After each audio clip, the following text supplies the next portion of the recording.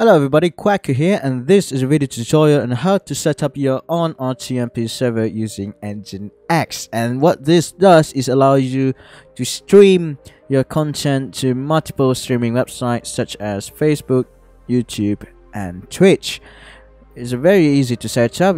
All you need to do is follow my instructions. So this video is created for those who need visual aid in setting up their NTMP server using this tutorial, which is from the Upper Broadcaster Software Forum.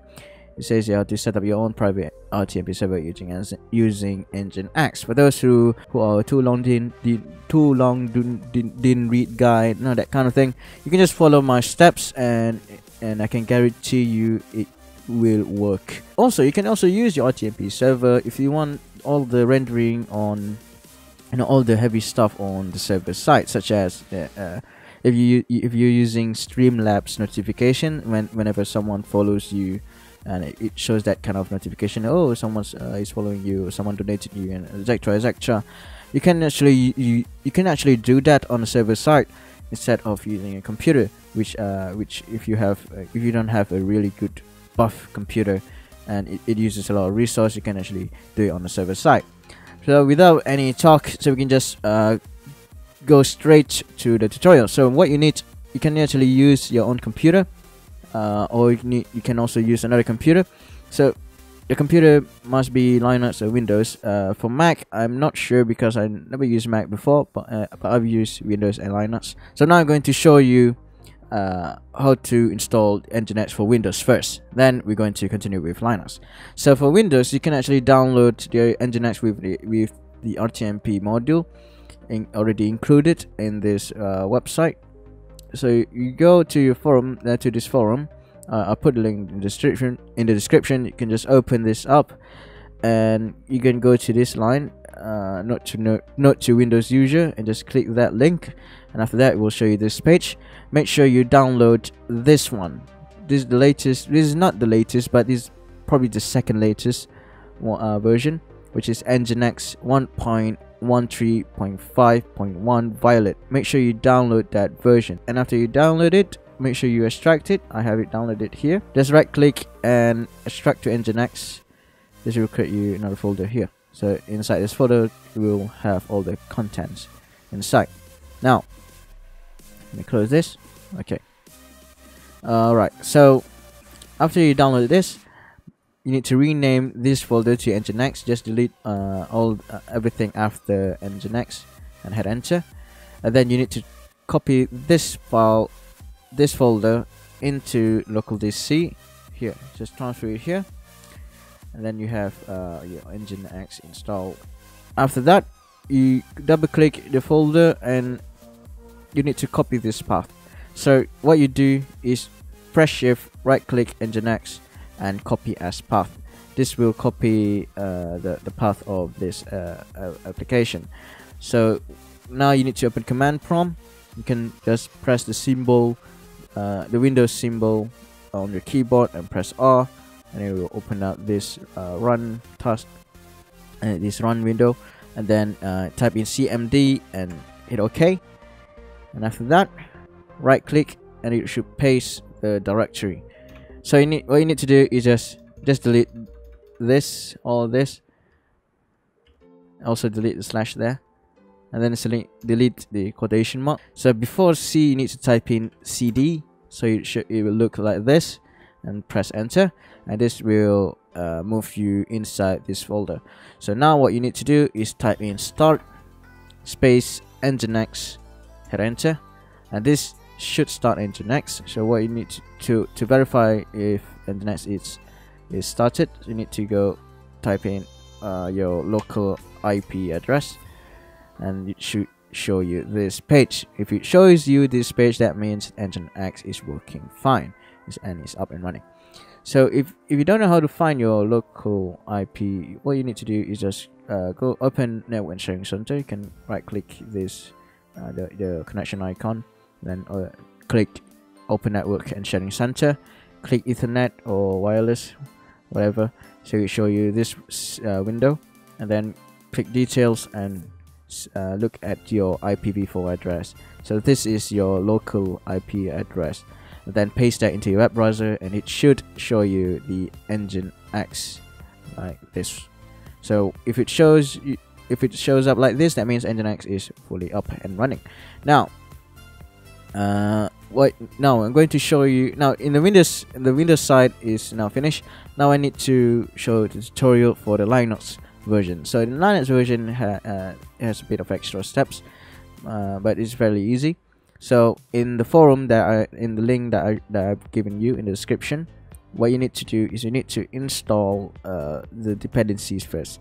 So you can go to step 2 here, and then select all these lines, right click and copy. And I'm using putty here, so you can access your Linux terminal. Make sure you access your Linux terminal, and make sure you have sudo. You know your sudo password. Let me close this now. In the terminal of your Linux system, just paste in the text that you just copied, which is this one, and then hit enter. This will install, or make sure you type in your root password. Okay, now this will install the dependencies to build nginx, and as you can see, I already installed it. Now after you install the dependencies, you need to install you need to download the latest nginx version. So you need to go to the download page. I put it in the description, the link, the nginx download page here. So as of today, the latest version is 1.13.6, and what you need to do is you need to copy this link, and your terminal, you need to type in wget and then paste in the link, and hit enter, and this will download my nginx zip file. And after that, you need to download the RTMP module. You can just copy this text, just copy it and then paste it and hit enter, and this will download the RTMP module. Yeah, so after you download both of this, you need to unpack your zip. So what you need to do is you need to type in tar-zxvf nginx-1.1, which is the latest one, 1.13.6 tar.gz, and after that hit enter, and this will extract all the content from the zip folder.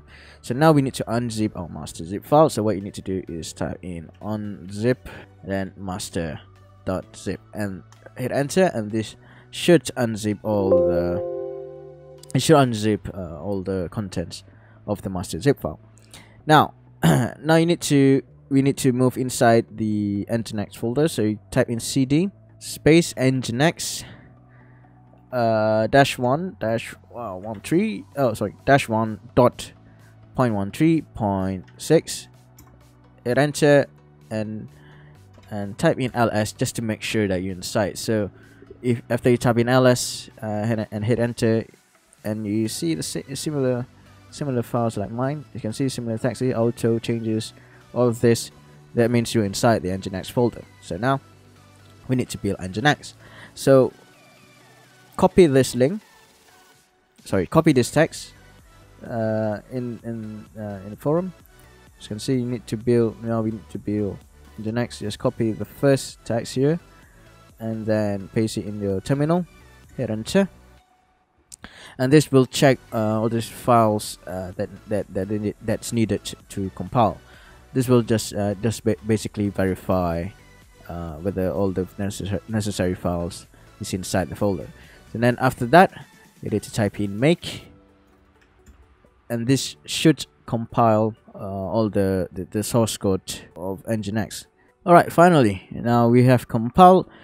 Type in sudo make install to install nginx. After that, boom, finish. So easy. Now let's test our nginx. So you need to type in sudo /user /local /nginx /sbin /nginx. This should start nginx. Alright, now after we have started our nginx, we need to know our local IP address of our system. So what we need to do is we need to type in IP addr and show, hit enter. And if you look at inet, there's two inets here. First inet is this one, and the second inet is this one.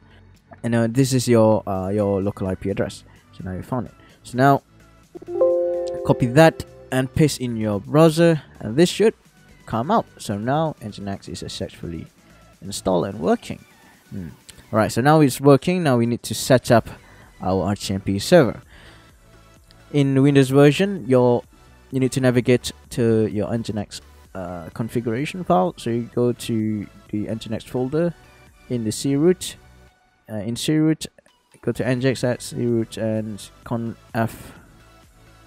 and conf, and then if you scroll down, you should be able to see your nginx, this one, nginx-win.conf. If you have Notepad++, you can add it with that, or if you don't have it, you can add it with Notepad. It works both. It works for both works. So now you should be able to see this content here. So if you see this line, this text here, that means you open the right file. In the Linux version, you need to navigate to the config folder, which is this line here. This is the directory in the forum. So you copy that, paste this, and then at the first line, in the first part of the text, just type in sudo nano at the beginning of the text here.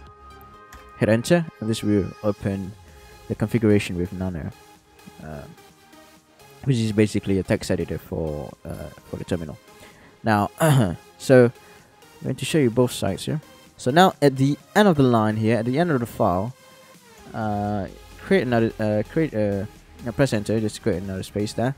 In the forum, you have this text, so you can just basically copy all this and then paste it in the Windows text. You can just copy and paste it here, and you have all so this is all this the most basic configuration of the RTMP. So it's not finished yet.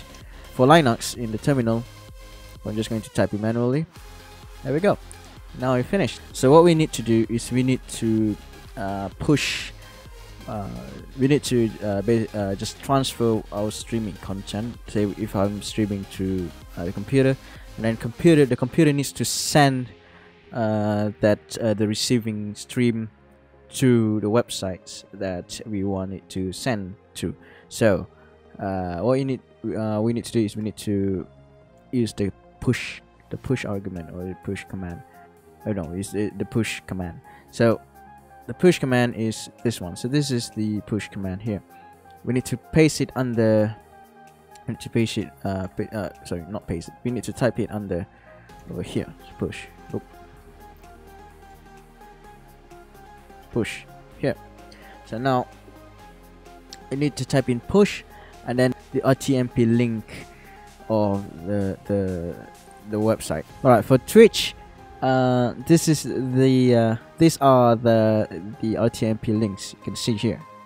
For me, I live near the Southeast Asia, so this is my this is the closest server that I can use, and also the best one that can avoid delay. What you need to do is you need to copy this link, copy it. In this case, let's push. And you need to paste. We paste it on both sides here. Paste, and then we need the stream key. So I can paste in this my stream key, and then let me paste it for both. Alright, then make sure you type in a semicolon at the end of the line of the text, just to demonstrate to you that I can stream simultaneously. I'm going to go to my YouTube. Done. So now we have set up 3 of our servers. So this is this is Twitch, this is YouTube, and this is Facebook. So now all you need to do in Linux, type in, press Ctrl X to exit and press Y to save. Hit enter, and now your nginx is safe. Same goes for the Windows version. Just if you're using Notepad++, just hit the save logo there, save it. Alright, now you need to restart nginx. Right, so in the Windows version, type in C, then C:/nginx. Right, so this will move you to the nginx folder, and then you need to type in nginx space s stop. Alright, so now it's nginx is stopped. So you need to just ignore this this error. Alright, now you need to also do the same with Linux. For Linux user, you need to stop it. Just type s stop. It's the same argument, and this will stop the nginx server for Linux. Okay, so while here, and there we go. Now it's stopped. Okay, so that's that. Now what we need to do, after we stop it, we need to restart it again. So we need to just type in start nginx, enter, and this will start nginx. For Linux, just press up and then just delete the argument and then press enter, and this should start nginx. After that, I'm going to open another OBS. So this is OBS.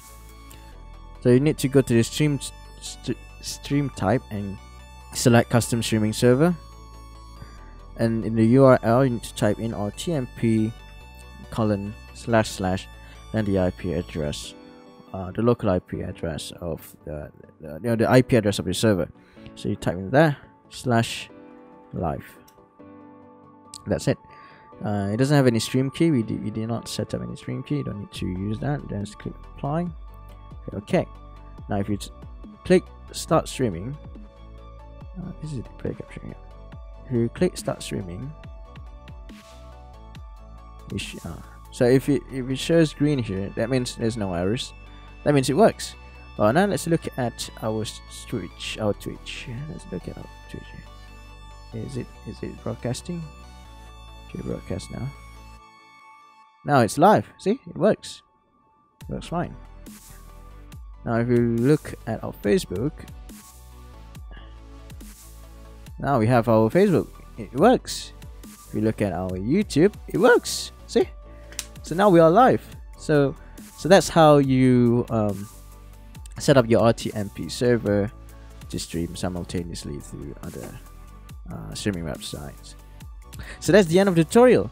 So if you guys seeing this video has helped you guys to set up the RTMP server, be sure to leave a like and subscribe for more video content in the future. If it doesn't work, just hit the dislike button and leave a comment on why it doesn't work, and I'll try my best to help you out.